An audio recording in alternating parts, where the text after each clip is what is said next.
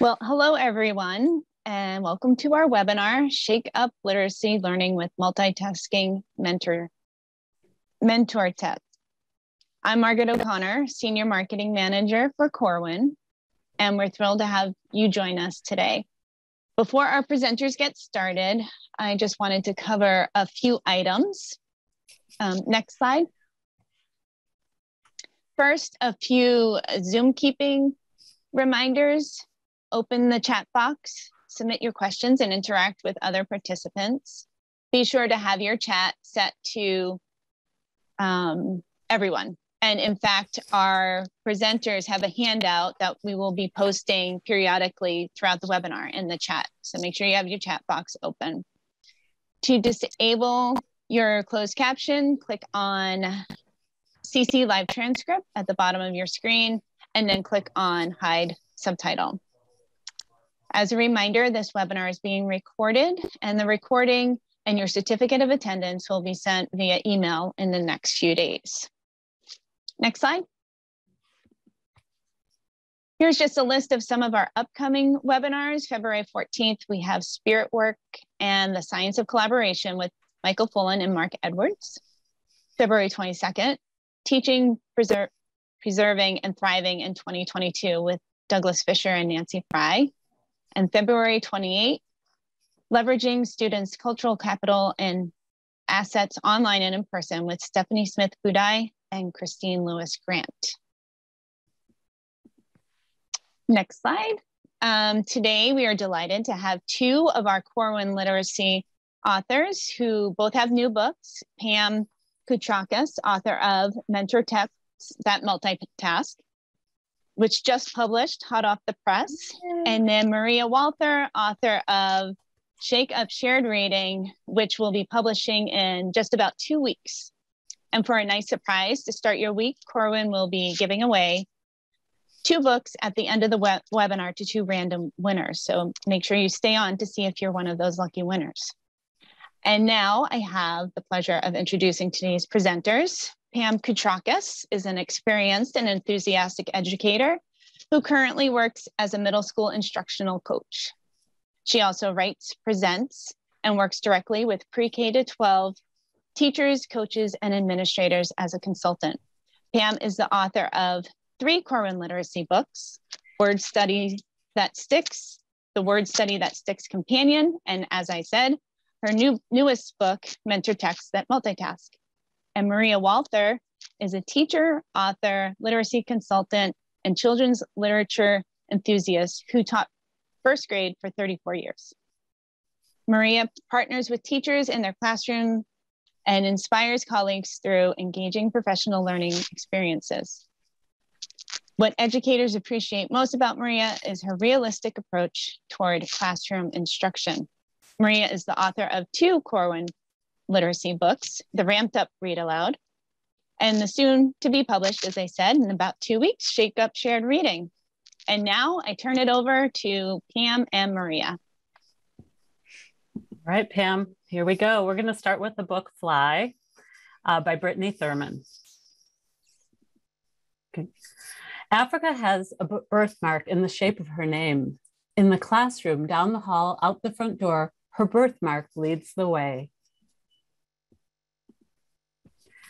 After school on Monday, she sees a poster that says, Double Dutch competition this Sunday at noon. Meet outside the library.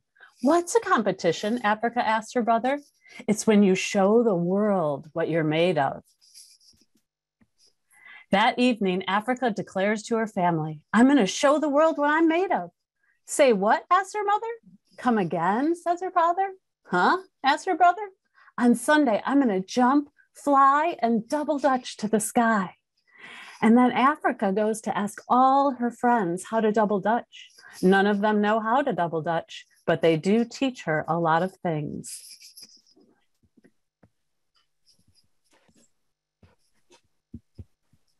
The next day, Africa walks up to the poster that says Double Dutch competition today at noon. So now she's learned all of this.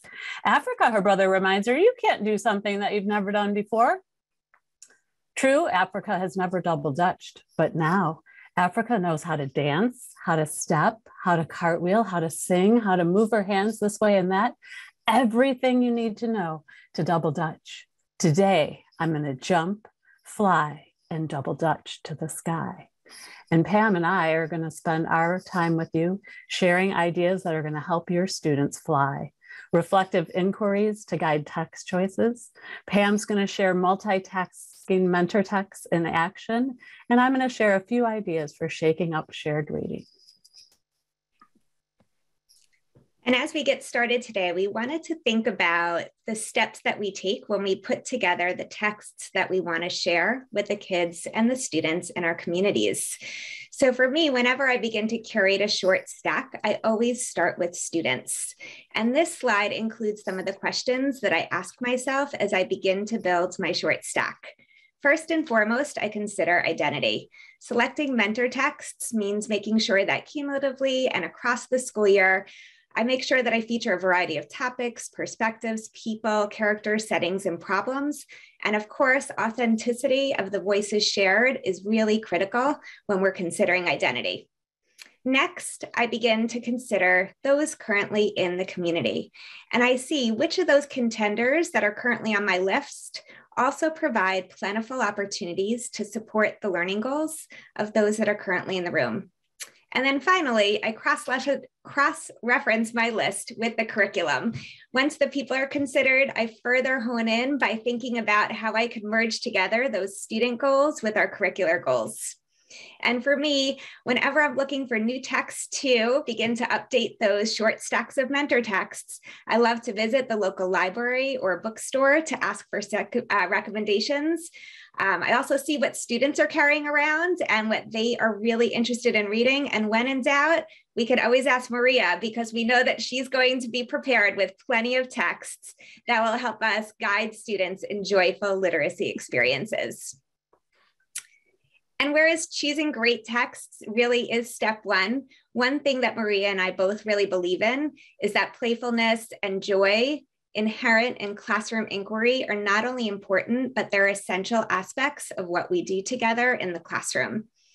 And this table just has a few ideas that really tackles some of the common misconceptions around classroom inquiry and reminds us that when we use mentor texts and we engage in a literacy approach, it could be part of a well-rounded approach to literacy instruction and literacy learning.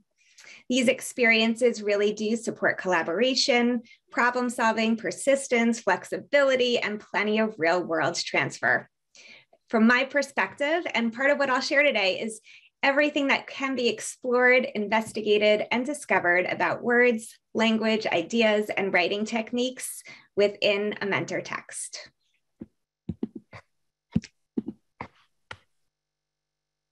And the slide is slowly loading for Maria. You can go back one slide, Pam, please. Thank you. So as to really build on Pam's foundation that she set for us about everything that we consider when we look at mentor texts, when we hone in on those texts that we want to use for shared reading, then we really think about rhythm, rhyme, memorable language, repeated words, rich vocabulary, ideas to ponder, topics, and of course, varied voices. So I'm going to show you just a few texts as examples of some of these. Next slide. So this is called Slugs in Love, just in time. Slugs in Love. Next page. This has lots of rhythm and rhyme. Yep, Doug is a slug in need of a hug. But who wants a hug? A slug who wants to hug. A slug called Doug. And then you can see no one, that's who. Oh, there we go. We have to go back one more, sorry. No one, that's who, not him, not me, not you. So then Doug finds the person that's going to hug him, or I should say the creature. She's the one for lonely Doug. Doug the slug who needs a hug. A snail like Gale, it cannot fail. Said Doug. No, wails Gale. It seems our master plan did fail. So yes, you have to check it out. I'm not going to tell you what happens at the end. You'll have to read the ending to find out. So that book has so much rhyme, so much to explore during shared reading. If you go to the next slide, When we're thinking about rhyming texts and shared reading, we're also looking for great poems. This is from a book called Amazing Faces, and it's on the next slide. It's called Me Times Two. If you could go to the next slide, or are we, is it going? There we go. Me times two. I read times two. I write times two. I think, I dream, I cry times two. I laugh times two. I'm right times two. I sing, I ask, I try times two. I do twice as much as most people do, because most speak one, but I speak two. I know it is a beautiful illustration. Someone said, Chris Sohnpeet is the illustrator. So those are examples of rhyming texts that you might choose for shared reading. And on the next slide, we'll look at a text that has memorable language. I don't know if you've seen this or not. Everybody in the Red Brick Building by Ann Winter, and Oge Mora is the illustrator who gave us beautiful Thank You Amu and Saturday. And this language your children will be saying for a long time. If you go to the next slide, you'll see that everyone in the Red Brick Building is sleeping until next. We can go to the next one. Aren't her illustrations gorgeous? Until baby Izzy sat up in her crib and howled. Ah! And then everyone in the Red Brick Building wakes up, as you can see in this slide, and we hear all this onomatopoeia and all this noise. And then we go back down and everyone in the Red Brick Building starts to go to sleep. So if you go to the next slide, you'll see back in her mother's arms, baby Izzy snuggled close, and she listened to the shh, shh, the plunk, plunk, the ting, ting, the chip, chip, and the pa-pum, pa-pum, pa-pum of her mother's heart, until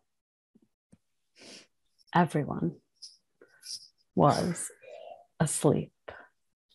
And if you go to the next slide, I don't know if any of you who are joining us this afternoon, right away when I read this book, I thought of The Napping House. It has so many similarities. So you could pair and compare those two texts. Also great for shared reading.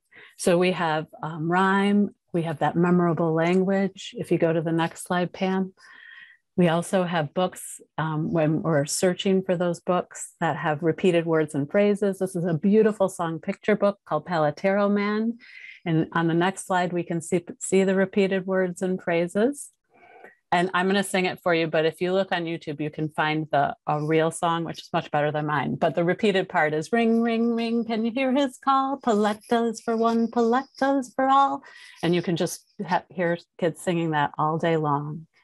And then finally, another book that just has great repetition in it is a book called Maybe by Chris Houghton, which is available in English and Spanish. And in this book, you have these three little monkeys who want to go down the tree, but mom says, I'm off. Remember, whatever you do, do not go down to the mango tree. There are tigers down there. That's a pity. We can't go down to the mango tree. Yeah, I love mangoes. That is a pity. Great word, by the way, to talk about. Maybe we could just look at the mangoes. That'd be okay, right? And so, of course, they go down the mango tree. No tigers here. This is the part that repeats. No tigers there. No tigers anywhere. And look, all the mangoes. But if you look really carefully in the background, you can see a tiger peeking out. And at the end, as you can probably predict, the tigers come out. And just like the other book that I shared earlier, I'm not going to share the ending with you. Tigers.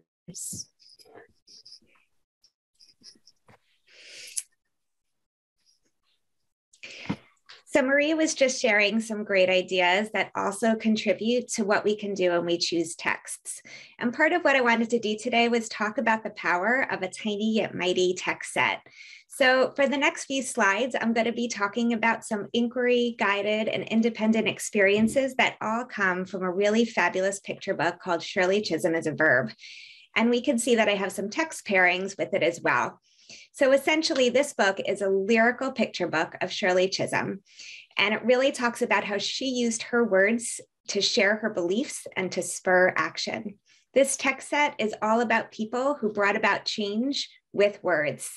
And I chose this book as a feature text because really it's an ode to words, which is in my heart and soul as a proud word nerd myself, and is really all about contributing to your community. It has one of my favorite first and last page combinations, but quite honestly, every single page in the middle also demands just as much of our attention and sparks just as much joy.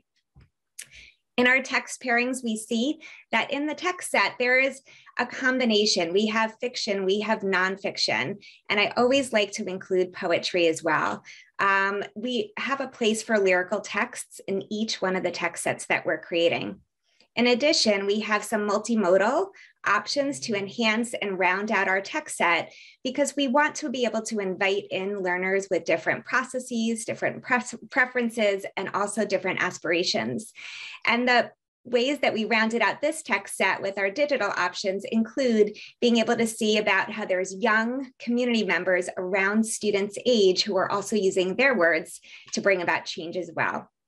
And with this one text, and if we chose text pairings, we can really do so much work across our day. Less truly is more. So we could use this text in reading and writing units that are nonfiction based, narrative nonfiction based, creative nonfiction based. And we can even bring this in, since it has a narrative structure, in a character study unit and study Shirley as a character in her own life story. In social studies, we could use this book in American history units, women's rights units, civil rights, voting rights, government, politics, and when we talk about community change makers. And because I'm a big believer in the fact that we don't have a ton of time, and of course the SEL work is so important, but instead of always being extra, we can also intentionally embed it into what we're already doing.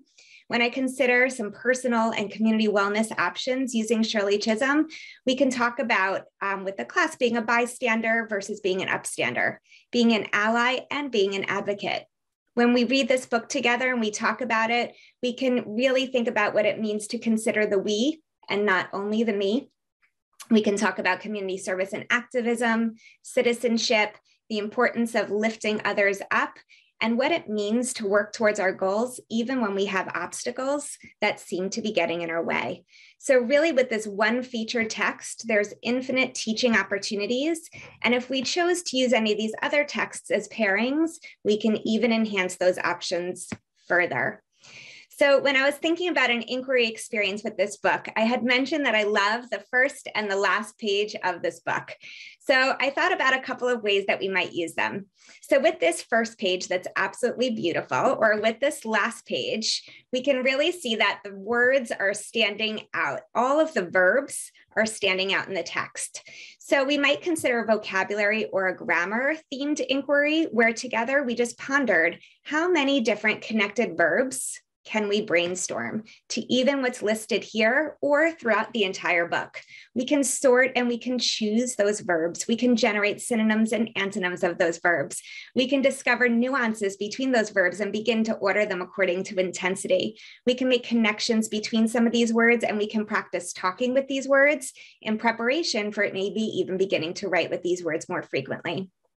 And as another option, we might consider, again, one of those community wellness themed inquiries, and we might answer the author's call that's listed on this last page. So on this last page, the author ends the book with, "It's your turn now. What verbs will you choose?" So we might talk to the class, what is our goal? And what verbs can we choose to reflect the actions that we're going to take together and as a community and as a team to work towards those goals?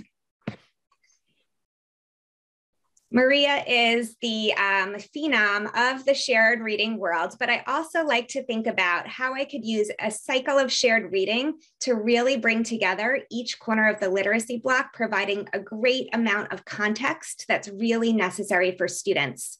So this entire cycle of shared reading comes from this 2-page spread of this one featured text. And as I played around with some different ideas, of course, we could switch these out for other options, but I imagined almost on a session 1, we can pull out those 2 verbs that are begging for our attention, organize and improve, and think about what did Shirley Chisholm do in this book to show that she was an organizer and that she was improving things? What are the actions that she took that go along with those verbs? We might come back to this text on a second session and really think about how we can provide some contextualized word study experiences for and with students. And we might begin to delve into the spelling patterns and what happens sometimes when we add on those past tense inflected endings to our verbs. We have plenty of options on this page that really are abundant and give us opportunities to talk about things like e-drops and doubling and even completely changing the base word. Words like decided, became, earned, paid, directed, helped, wanted, etc. We might come back to the same 2-page spread and reread it a third time with a grammar lens. And we might think about a sentence that we could pull out, a la Jeff Anderson and Whitney LaRocca, and think about how we could do a condensed mentor sentence study, even in a session of shared reading, using that sentence to help us think about commas, coordinating conjunctions, and joining 2 sentences to become a compound sentence. We have the opportunity perhaps in a 4th session to bring in a second text and really support students in doing some cross-text thinking and analysis. So one suggestion that I might have comes from one of our text pairings, Legacy by Nikki Grimes, and it includes a poem called What Girls Can Do that actually references Shirley Chisholm in the poem. So we might think about, why is she mentioned in this poem? What other women were mentioned in this poem and why? And begin to synthesize some of those ideas across texts. If you didn't want to use that poem, there's plenty of other suggestions. There are songs from Biz Markie, Tribe Called Quest, and Andre 3000 that feature Shirley Chisholm. We could think about some primary documents and look at some of Shirley Chisholm's speeches or campaign posters and compare that with some of the information that's within the text. We can even pull small excerpts from documentaries about her and or her own autobiographies and begin to, again, grow some bigger ideas when we look not just in one text, but across more than one text. And again, in a 5th session, we can even come back to these same 2 pages and look at the beautiful quote that's included, where Shirley said, "Service to others is the rent you pay for your room on earth." And we can have a discussion about what that means and what are going to be some of our classroom acts of service that we can take as soon as today to try to contribute to the community in a positive way. And once we engage in some literacy experiences and perhaps some guided and modeled experiences that help us to integrate the different aspects of literacy, we might also think about how we can, again, revisit this text in different ways and at different times to support the most important part of learning, which is that independent practice and that small group practice that students do as they make sense of new ideas and information and content and concepts. So for instance, we might talk to readers about how they can critically contemplate an author's choice of words and investigate the hidden ideas behind them. And again, use this text as a really grounding source to help us do that work. We might talk about how writers find topics that are important to them and then use their words to share their opinion and their ideas with others.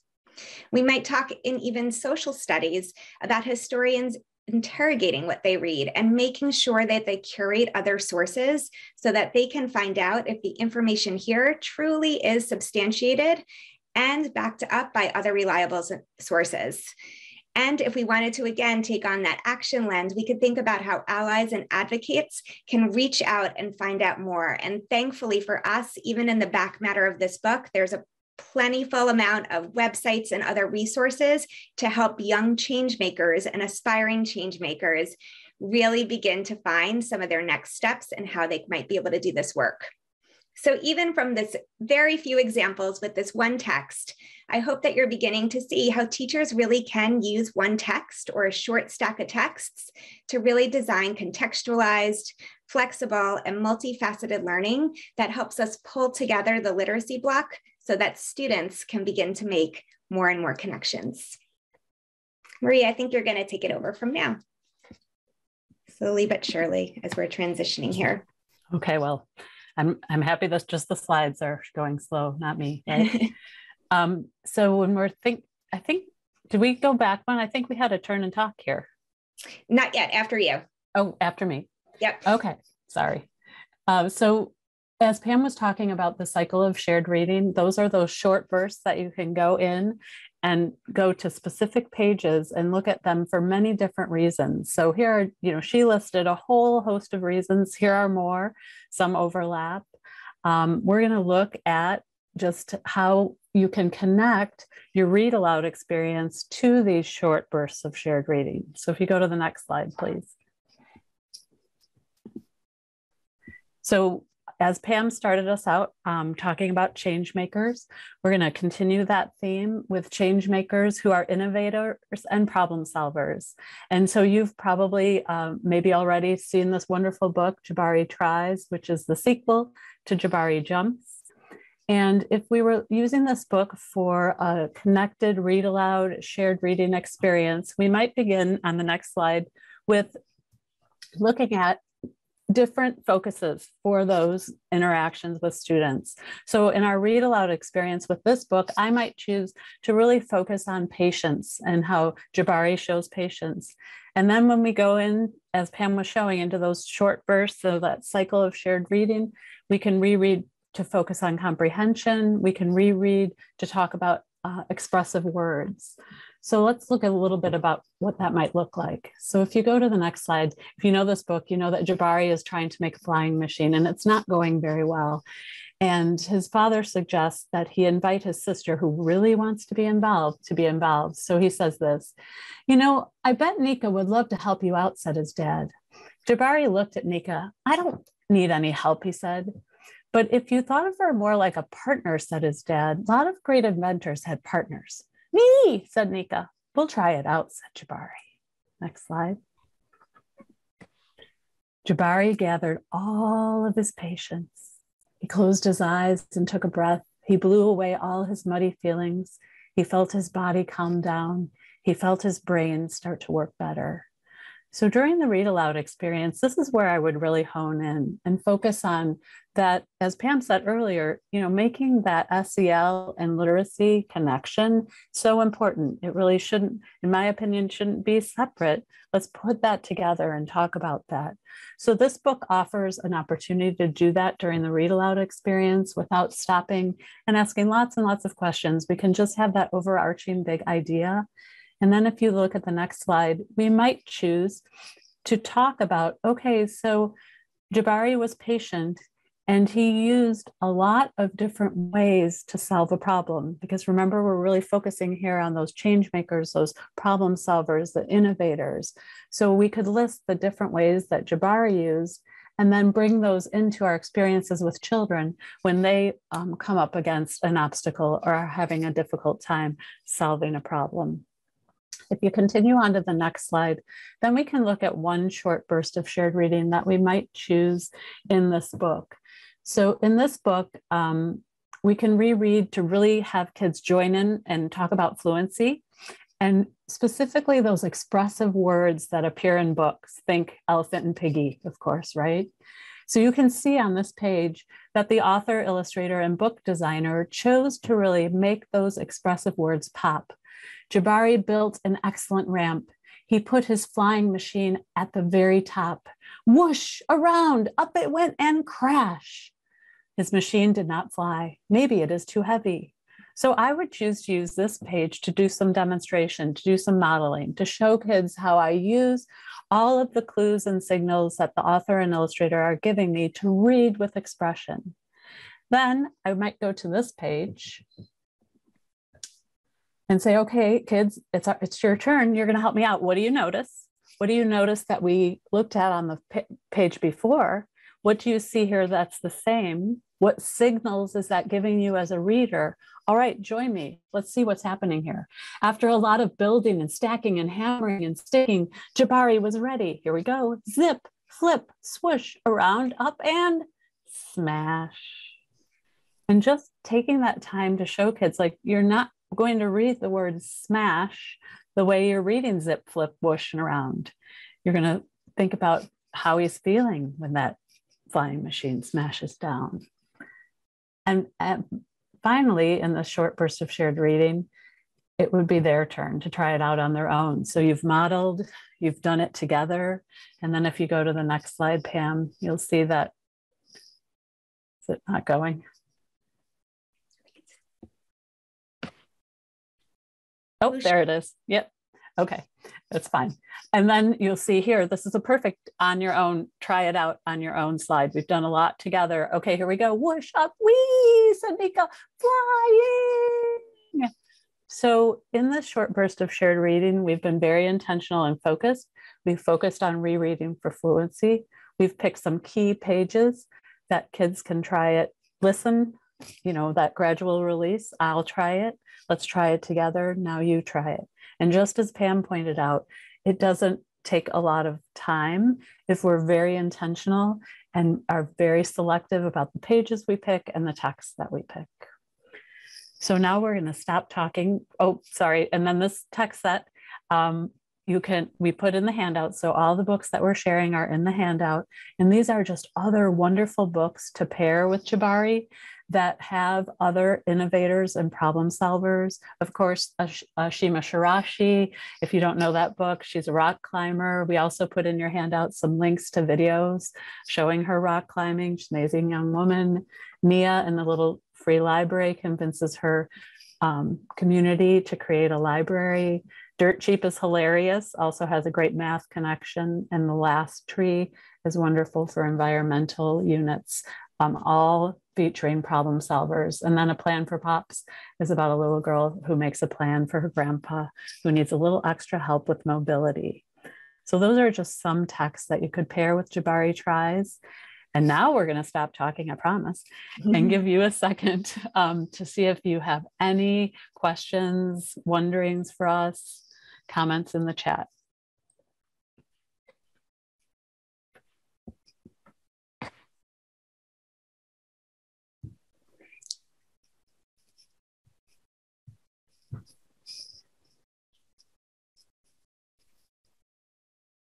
And I specifically told Maria I have to close my chat for a little bit as I do slides so I can focus. But also, if you have any ideas for other ways that you might use some of the texts that we showed or something that feels important to you, please feel free to add your input and your feedback as well.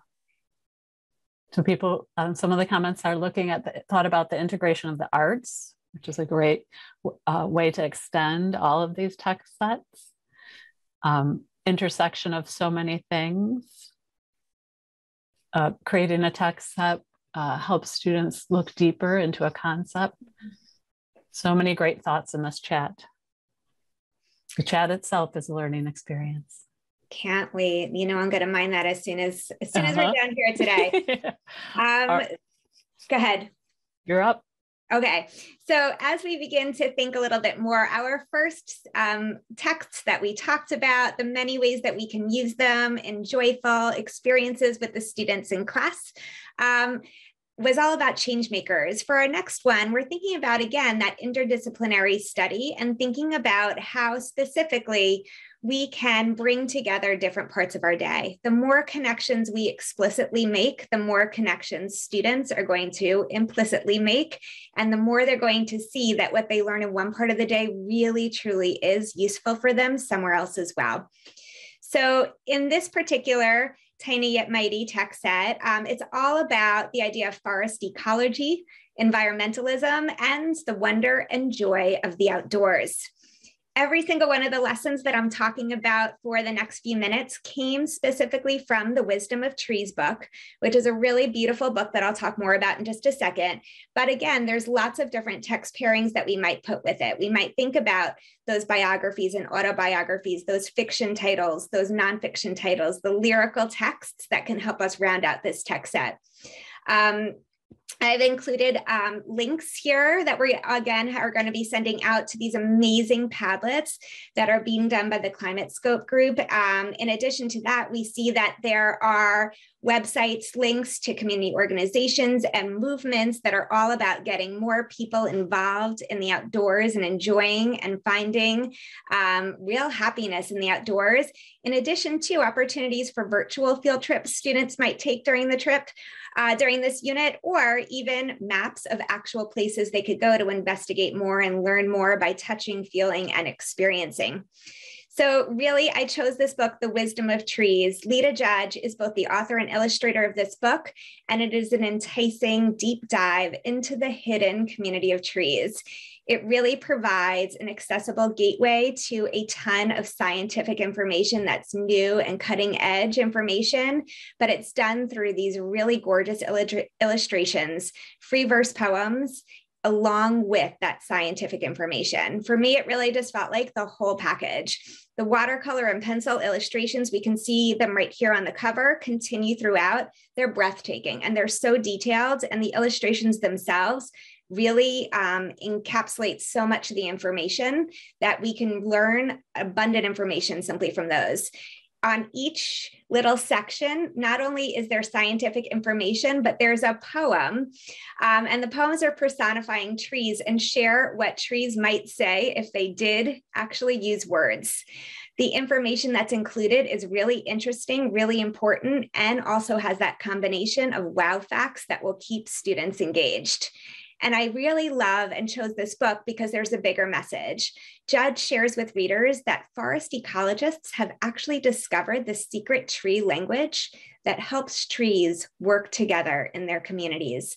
And she also shares research that says that trees actually live longer when they help and they defend one another.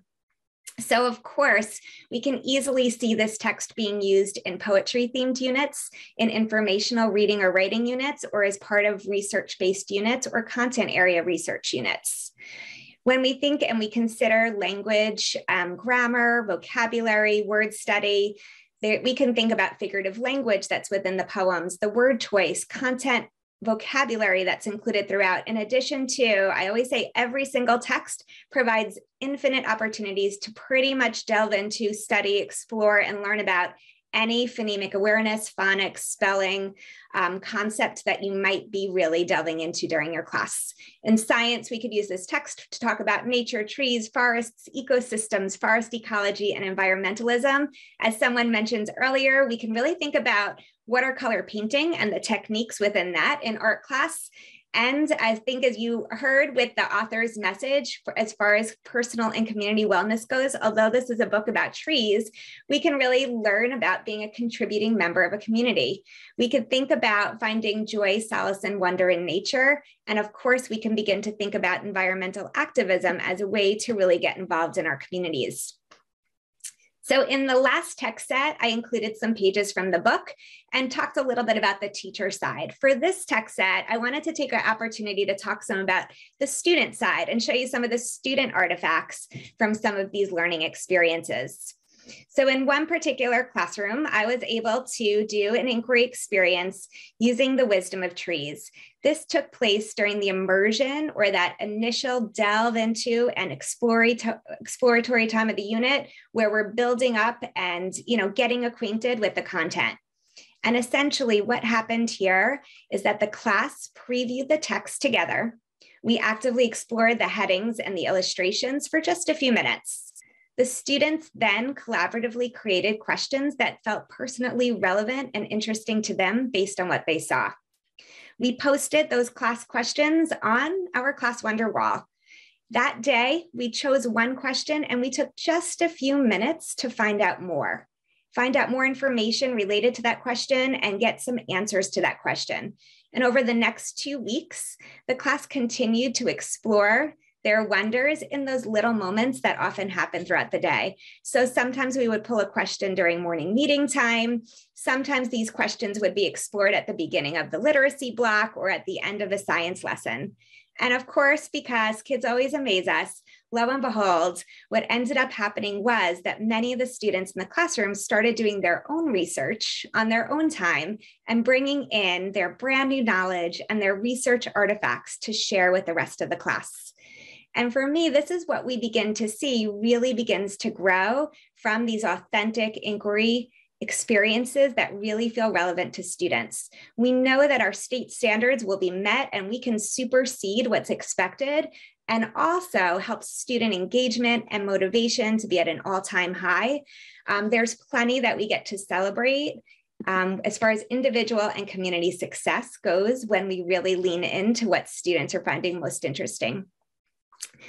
I also included one example of how we used a guided and modeled and supported whole class community experience to really, again, integrate those different parts of the day. So here's just one example of how I could use this text to integrate science, reading, speaking, listening, writing, grammar, and spelling, all within about like a 15-minute experience. Essentially here, we used interactive writing. So the class generated ideas to write a poem, kind of like it was in the book, The Wisdom of Trees. So we tried to use that personified idea of the tree as if the tree was writing the poem. The students offered ideas. I wrote most of the words, but the students dipped in for a very intentional point in time.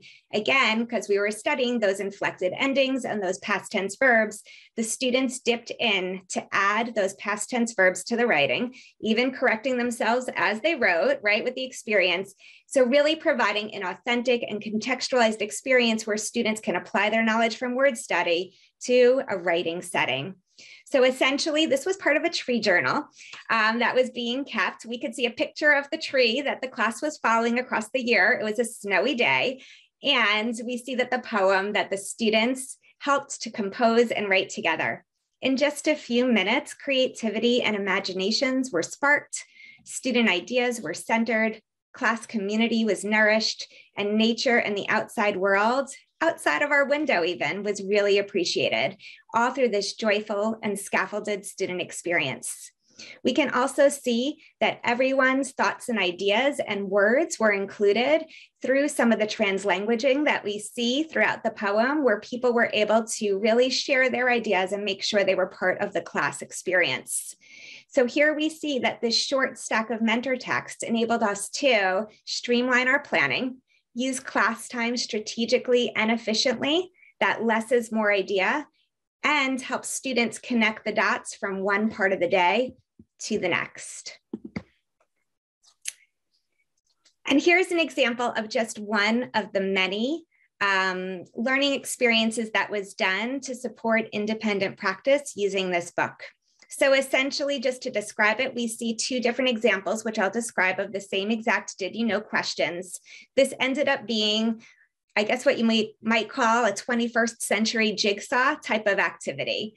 Essentially, what happened was the students sorted themselves into small inquiry teams, and each group read one section, one 2-page section from this book, and they became an expert on that section. They then spent one additional class period looking elsewhere and creating additional information and facts to find out more about their area of expertise. Each group then created a short video where they gave the answer to the question that had to do with the section that they learned about. And of course, they also included a fun fact or two within their videos. So first, what started to happen was we just created an interactive class bulletin board by sticking their Post-its on a piece of chart paper and hanging it up on the wall in the classroom. If you flip up the Post-it, there was a QR code, and that you could watch the student videos where they were showing off all their knowledge that they learned through that team research. And students could go visit that chart at any point in time that they wanted. But the students were really proud of their work and didn't want their learning to stop there within the walls of the classroom. They wanted to share it with others as well. So honestly, all we did was take 5 minutes and put some of their questions on a slide. And we shared the slide with the other teachers in the building and with caregivers from the classroom, so that if you double click on the image, again, it would take the viewer to the video of the students sharing and showing off their knowledge. So we see again what happens when students' passions and interests are cultivated and brought in to be part of our experience. So I'm hoping that we're seeing through these very few examples that when we repeatedly have the chance to revisit a text and we turn our mentor texts into multitasking mentor texts, students really become better prepared to practice and to transfer and to apply what they've learned from all the corners of the literacy block. For me, integrating literacy with this core set of texts really provides a win-win outcome for not just the teachers, but really all members of the learning community. And I think Maria is now going to amplify all of this with some additional amazing ideas. Before I do that, Pam, there was a question in the chat. They wanted to Sure. know if you had multiple copies of the book for kids to access. Yes, I did, but we were working in groups, so we didn't need like a copy for everybody in the classroom, and they didn't need it at the same time. So we had 3 copies in the classroom and we were good to go. Good question. Thank you. All right. So as Pam said, we're going to wind up our time with you, really talking about that integration and how when we lean into integration and invite students into the inquiry process, that it creates excitement, engagement, wonder. So just like the last experience I shared, I'm going to focus really on connecting that read aloud to the shared using another book very related to Pam's text set. This is called Harlem Grown by Tony Hillary. It's about a beautiful garden in Harlem. And if you go to the next slide, Pam, you'll see that, again, when we're thinking about connecting that read aloud and shared reading experience, in the read aloud, my focus might be on noticing the characters' decisions, because a lot of decisions are made in this book that impact the outcome. And then as we zoom in those short bursts of shared reading, we could ponder punctuation, focus on commas in a series. That's the one that I'll show you. Or we could notice the writer's craft moves and how they use a repeated phrase to really highlight the big idea or theme of the story. So when we're thinking about noticing characters' decisions, if you don't know this book, it starts this way. Once in a big city called New York, in a bustling neighborhood called Harlem, there was an empty lot. And if you look at this illustration before we go on, you'll see kind of how it has that gray tone to it. What's also interesting about this book is it has bookends. So the first page and the last page are very similar. If you go to the next page, Pam. Next slide. In a bustling neighborhood called Harlem, there was a man with an idea, and there were kids who wanted to help, and they made a farm. And you'll see here that it's a similar illustration, but here we are at the end of the book. And throughout this book, a lot of decisions are made to get from that first page to this page. And that would be the focus really of the read aloud experience. What kinds of decisions did the people in this story make to create this Harlem garden? So in read aloud experiences, oftentimes a read aloud experience for me ends with just closing the book, applauding the author and illustrator. But sometimes we want to extend that experience, not always, but this is a way, just like with Pam's extension, where kids were excited about growing things. And this example happened to be when we were teaching virtually. And we said, okay, how can we have kids grow something like through the screen?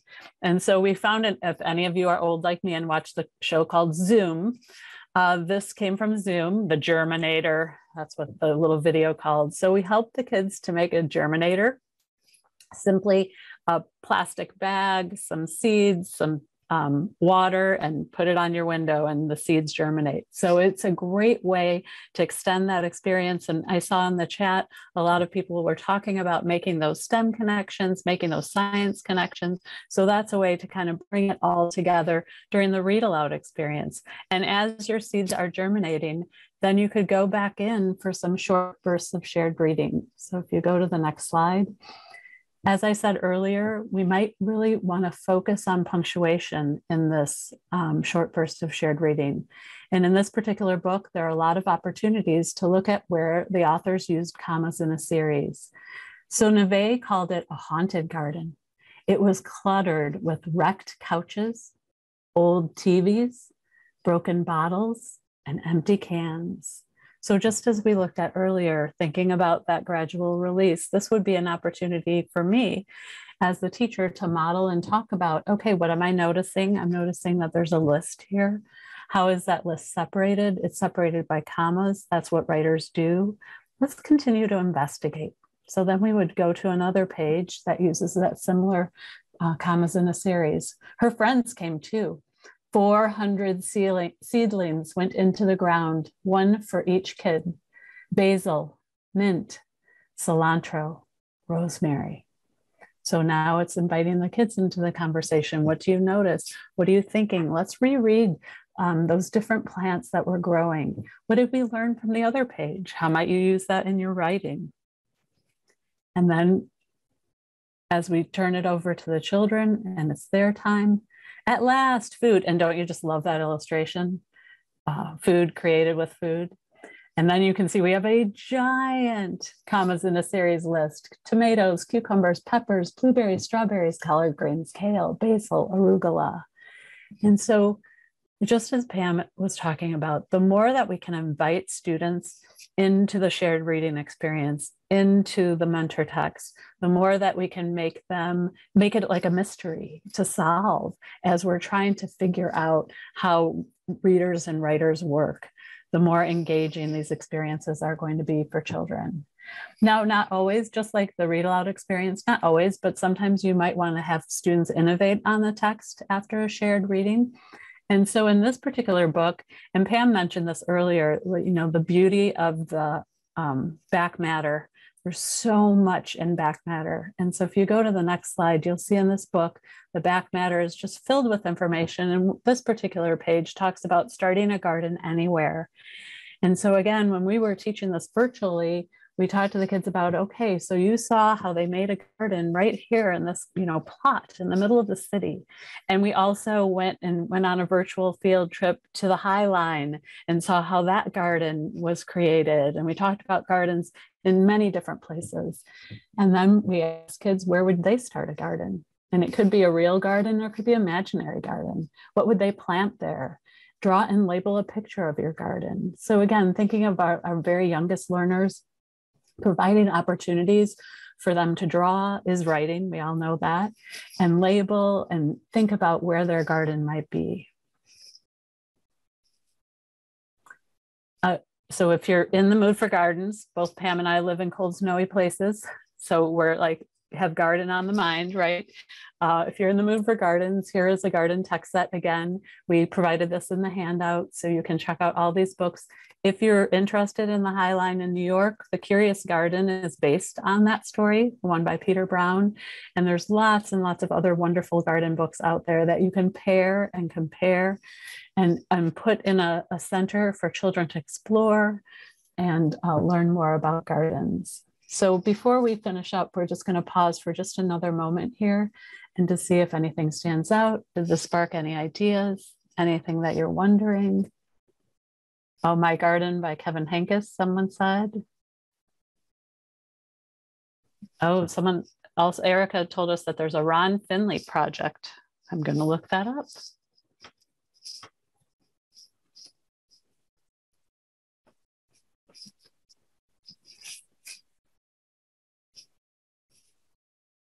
All right, we're going to finish up. I know you might have questions and wonderings in the chat, and Corwin will be happy to record those and send them to Pam and I, and we can answer them anytime. We're always here to help you out. We're going to end with a book called Room for Everyone by Naz Khan. You can find this online, the author reading it out loud, which is such a treat. Room for Everyone. The Dala Dala rumbled and roared, and Musa and Dada were off to the shore to feast on fish at the Friday Bazaar by the blue crystal waters of Zanzibar. Soon after zooming past Zuccola Street, they saw one old man and a bike with no seat, and the driver honked, pulled to the side, and asked, "Dear brother, do you need a ride? It's hotter than peppers there in the sun. Come in, there's room for everyone." But Dada, said Musa, "I don't think there is enough room for that man and the cycle of his." "Don't worry, Musa, there's space galore. If you move just a bit, we can make room for more." So in came the man with his sweaty old feet and his bike and with no bell and no light and no seat. And after some wiggles and giggles and fun, they made enough room for everyone. And then what happens in this room? All the way along, Musa thinks there's not enough room. But Dada, who's his sister, convinces him that there is. And this is the ending. And though the Dala Dala was packed from top to bottom and front to back, Musa yelled, "Come in, join the fun. We'll make enough room for everyone." So swimmers with snorkels and tubes and fins wiggled and giggled and wriggled right in. And if you look at the next illustration, you'll see that this is also a counting book. So if you're looking for a great counting book, put that down. But Pam and I just want to end by saying, when we shake up shared reading and use multitasking mentor text, we make room for everyone. So thank you so much for spending some time with us. We were happy that you joined us, and we're going to let Corwin jump in with some exciting announcements.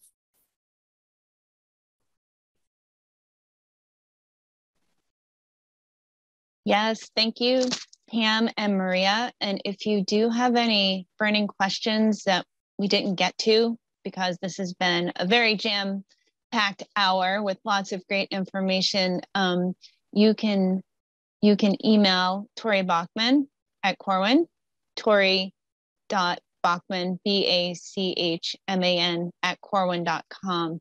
And we'll record the transcript and send along any questions to Pam and Maria. And I think that is it. And one last big thank you to Pam Koutrakos and Maria Walther. And thank you everyone for joining us tonight. Thanks, Corwin, and thanks everybody for coming. Have a great morning, afternoon, or evening, depending on where you are. Thank you so much.